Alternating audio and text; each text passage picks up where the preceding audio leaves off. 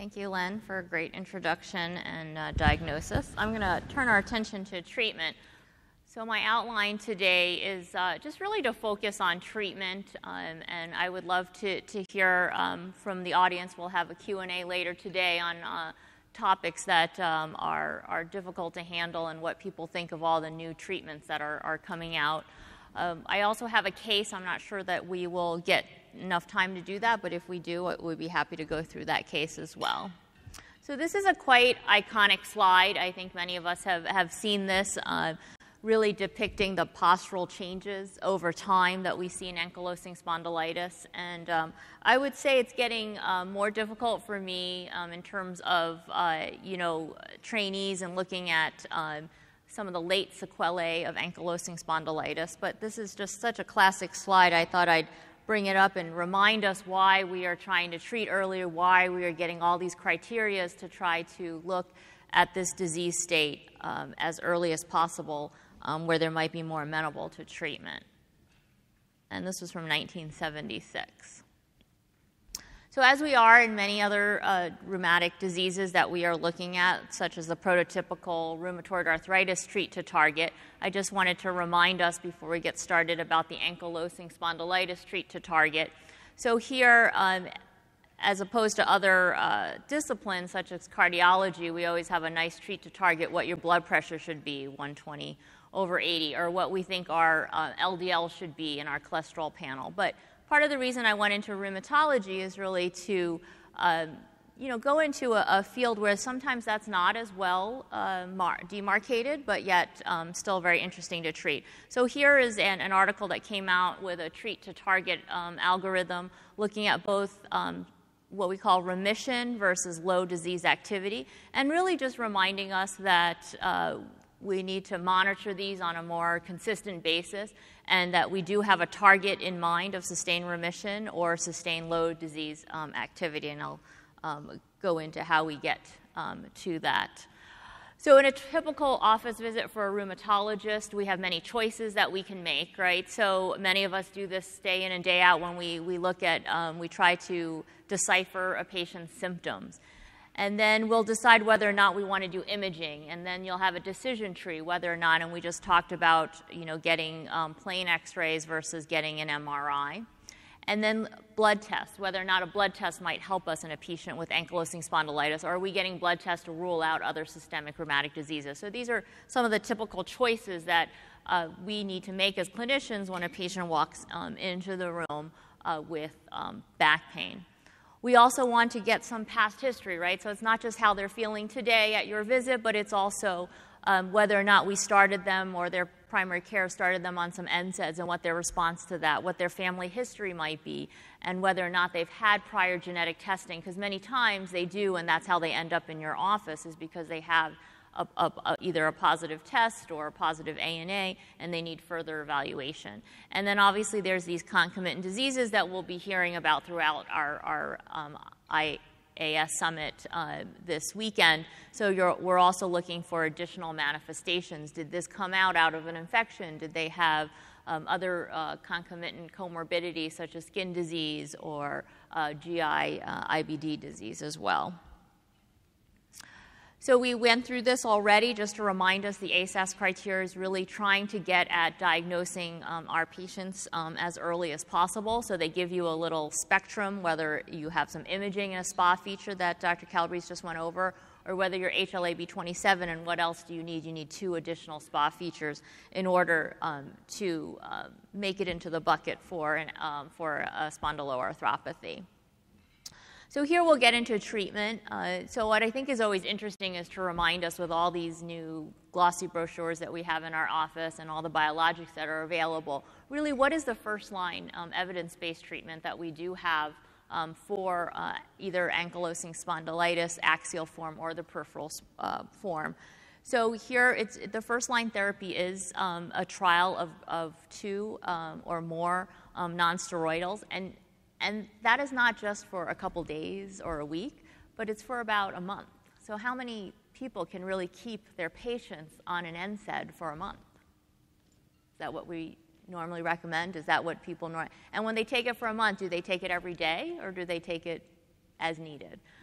So these are some of the guidelines that I just wanted to emphasize again. So we're really looking at not just one, but two nonsteroidals. And then if they don't have an improvement from there is when we start talking about some of the other treatments for people that don't respond to anti-inflammatories.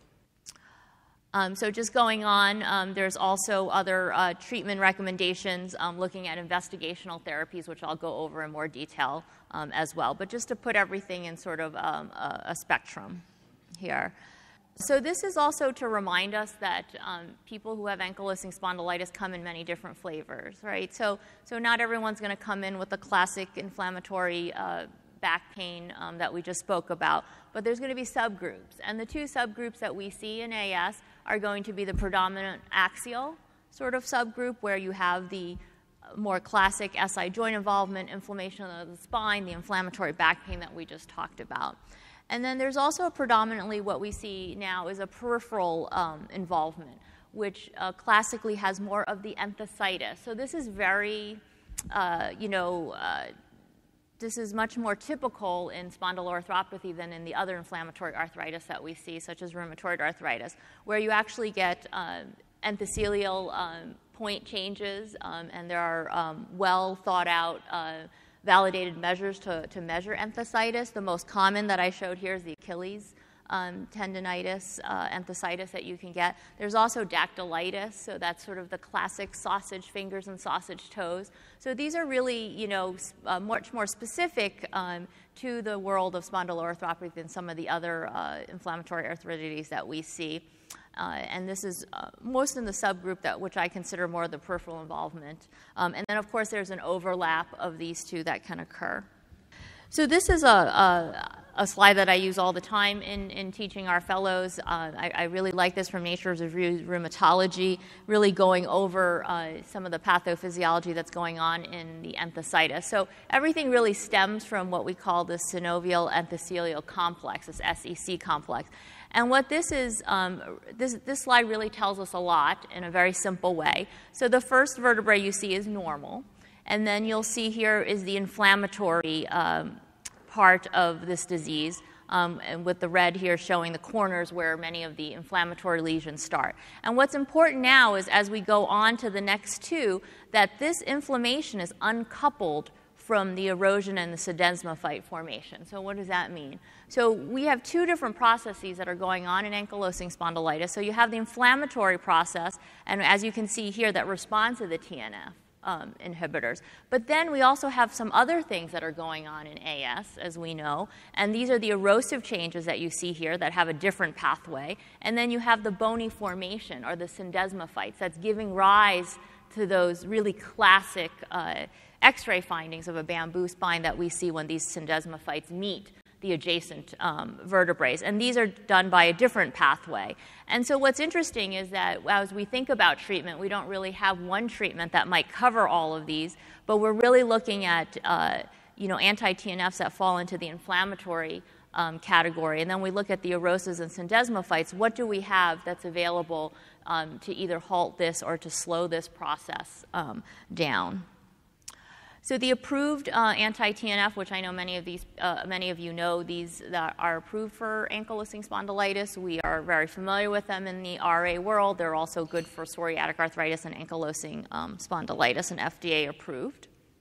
What is new is that now we have some sustainability. So the studies that have been started, now we have some greater than 5 years worth of data now that are available. And these are just some examples of some infliximab, etanercept, and adalimumab looking at its efficacy longer term after it's FDA approved. And overall, the message is that there's some sustained benefit, good efficacy over time. The extra-articular manifestations, looking at the peripheral ones that I talked about in terms of enthesitis, dactylitis, there's also showing some promise trends towards some improvement in those symptoms as well. So we also talked about not just treatment, but it's not just what we use for treatment, but when do we start these treatments, right? So we had alluded to earlier in the talk looking at patients that fall into this back pain greater than 3 months, less than 45 years old, and we're looking at this sort of non-radiographic stage. And at what point do we consider treatment when they sound like they're going to develop ankylosing spondylitis? Should we just wait until there's an X-ray change before we start therapy, or should we start thinking about being more aggressive with these younger patients? So just to remind us that there is that non-radiographic stage, and I think this is the trickiest part clinically, is when somebody walks in and says, well, am I going to be like my father if my father has ankylosing spondylitis? And at what point do we want to introduce treatment to this younger population with pre-sequelae to AS?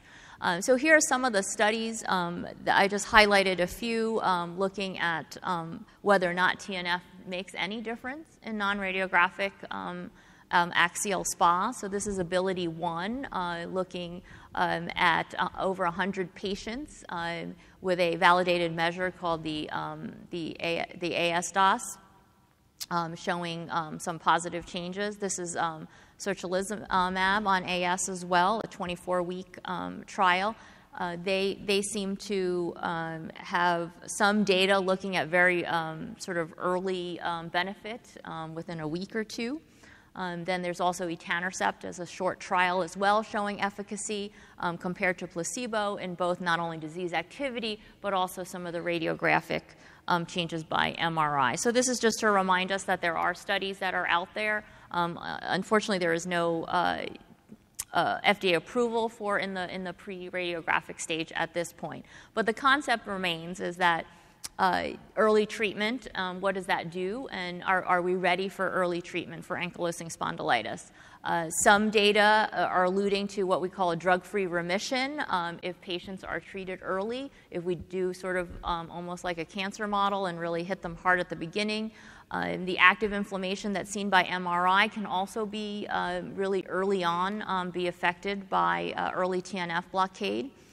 So the question also has been hypothesized whether anti-inflammatory treatment is really the best way to prevent the true ankylosing that can happen, and that's what many of the studies moving forward are focusing on. So whether early treatment affects structural damage is really where we are doing many of our future studies. So how important is early diagnosis? As Dr. Calabrese has shown us, the older classification criteria moving into the spectrum of the newer ones is really trying to pick up these patients earlier. As we know, x-rays are often normal at the beginning, and there is a great delay in the diagnosis, as we just heard of, and whether or not this delay, we can shorten this delay, and what we can do in studies moving forward to try to design studies to help us pick up earlier. So despite all these positive results that we've seen in the anti-TNFs and early treatment to slow down progression, we still don't have approval for non-radiographic SPA. So that still remains. So best practice impact, some of the challenging issues, I think, is whether or not what's the role of NSAIDs moving forward. As you know, there's a lot of chronic issues with nonsteroidals, as we've heard of, especially with the advent of Vioxx being pulled from the market and its cardiovascular risk. So how does that pose on our patients? However, NSAIDs and exercise still remain a standard of care for many patients with AS.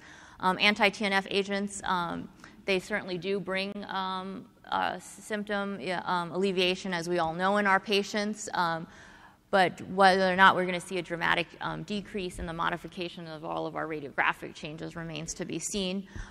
Anti-TNFs do slow some radiographic progression. DMARDs that have been used in RA, which I'll talk about now, have been slowly entering into the AS market, and I'll tell you what we mean by that. So the question is not which therapy, but when do we really do this, and does time really matter in that diagnostic delay? So there are many studies looking at what predicts a good clinical response to TNF. So here we see that the shorter your disease duration, the better predictor for good response. So these are just conclusions that I've highlighted from many different studies that I've read. Elevated CRP, as well as younger age, also predict a better response. So patients, it seems, that have elevated CRP at the beginning of the disease, and as we know, not everybody does, but those patients do seem to be good responders. TNF blockade alone in the management of AS, I just broke it down by disease duration just to give us a sense of how much we're thinking about improvement. So here you see if you're treating somebody less than 3 years of AS versus somebody with greater than 10 years, what is their BASDAI score? So you can see the earlier treatment is up by over 80%. While if you are progressing and not on any anti-TNF until after greater than 10 years, you have about a 14 chance of achieving the same BASDAI score. So what are we looking at in the future? We all know that TNFs do work very well in our diseases, but unfortunately about 20 to 40% of patients still may not respond adequately. Bony inflammation, as we see in MR, since we're ordering more and more MRs, we are able to compare people on TNF and not on TNF, and when can they stop on TNF. And we do see that we can reduce inflammation up to 70%. However, there's still a great demand for our patients, for those who don't respond to TNF, and what else we can do for this group. So some of the newer therapies are ustekinumab, which many of you may be familiar in the derm world because you've been using this for psoriasis. There are some early trials now in ankylosing spondylitis. Apremilast, which was just FDA approved for psoriatic arthritis, not psoriasis, is also in phase 3. Secukinumab and tofacitinib, which you may be familiar with in the RA world, is also gaining some traction in some early phase 2 studies for ankylosing spondylitis. So in summary, we're really trying to identify early disease state. The new ASAS criteria is a big jump for that. The use of MRI and how we interpret that is important. Early treatment for ankylosing spondylitis, what we're trying to do is reduce that time for diagnosis, and whether or not treatment can really be enhanced in the pre-radiographic stage. So we know TNF blockade is good. It does help, and it can slow down radiographic progression, but whether or not it can really change bone formation is sort of the next stage. Thank you.